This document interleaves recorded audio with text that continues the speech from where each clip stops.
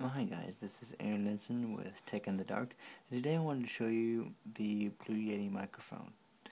This is what I use on all my podcasts at http://signaltonoise.podbean.com. That's signaultonoise.podbean.com, podbean.com.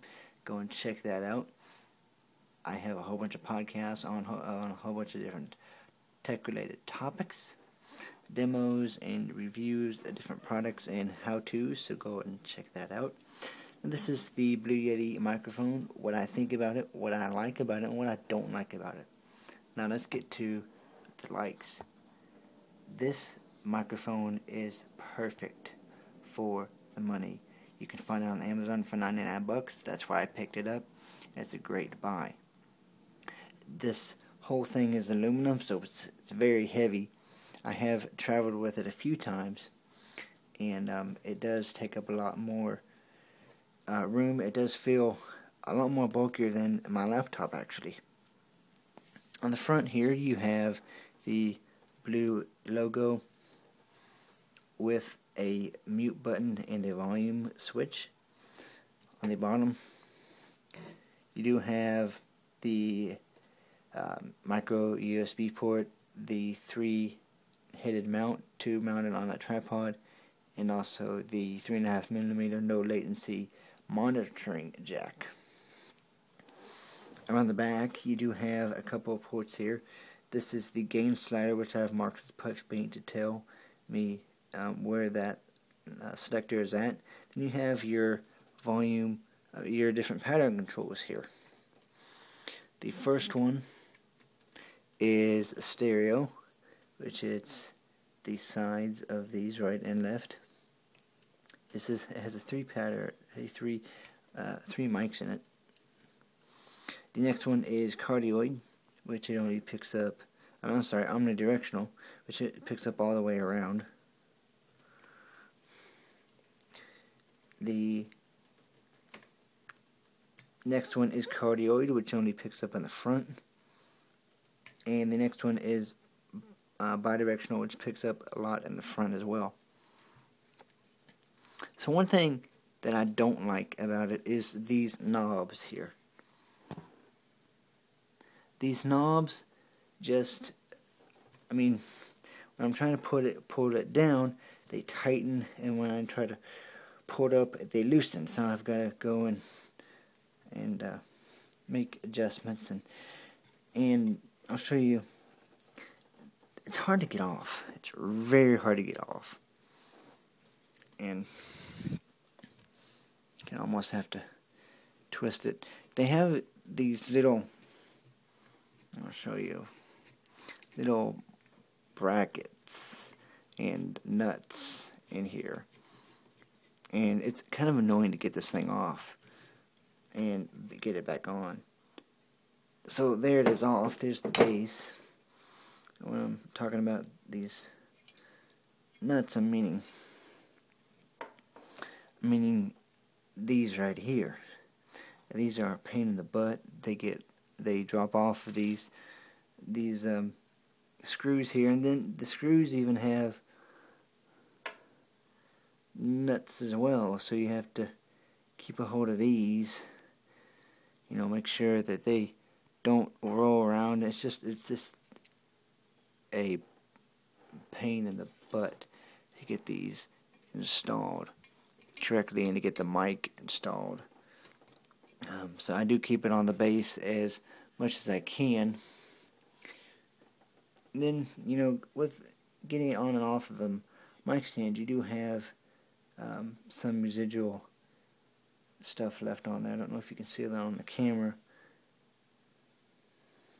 but it's there, so that's kind of a miss. And then getting this back on is just to see. That's what I mean about these little dinky things here, kind of in the way, really.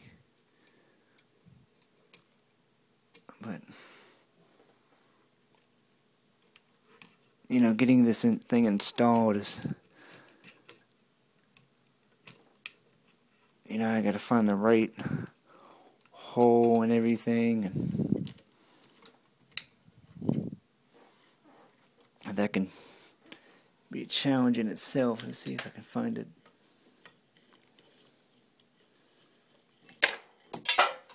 And see, that's what I mean, those little things fall off.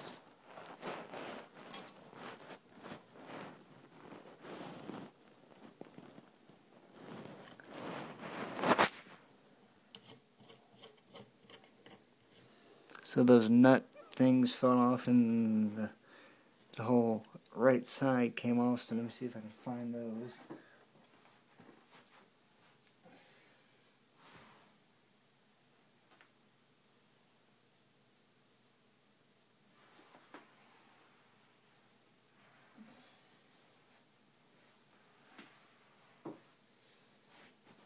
So that whole right side and the whole left side decided to come off. I found it, but it's a bit annoying to get on here, and I don't like this system at all. I'm actually thinking about getting another tripod mount just to keep it mounted on the thread. Although this is a good stand, you know, it just with all the problems, not the mic itself, but the stand with having to be screwed in and stuff. It's just it's annoying. It really is annoying. You know, so that's one of the reasons I don't like it. But you know, anyways, it's overall it's a very good mic. I do get very good quality out of it.